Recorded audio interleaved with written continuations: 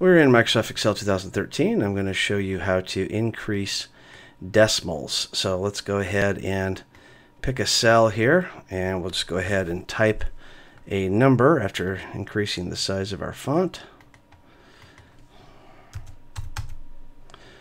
Hit enter, go back in, and now we choose these particular buttons here where it says increase decimal or decrease decimal. So let's go ahead and click increase and see what happens. So as we increase it, it adds the decimal point and it keeps adding zeros after it.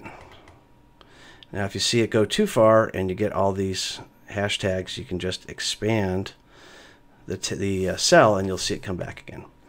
Now we can also decrease the amount of decimals as well, just by clicking the button to the right.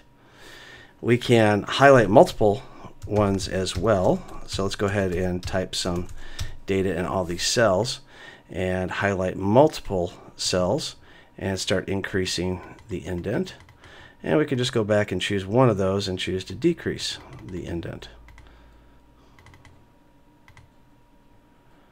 So you can see you can make a lot of changes if you're going to be choosing some scientific formulas or advanced mathematics. So you want to see a lot more than just the standard 2 decimals or 0 decimals.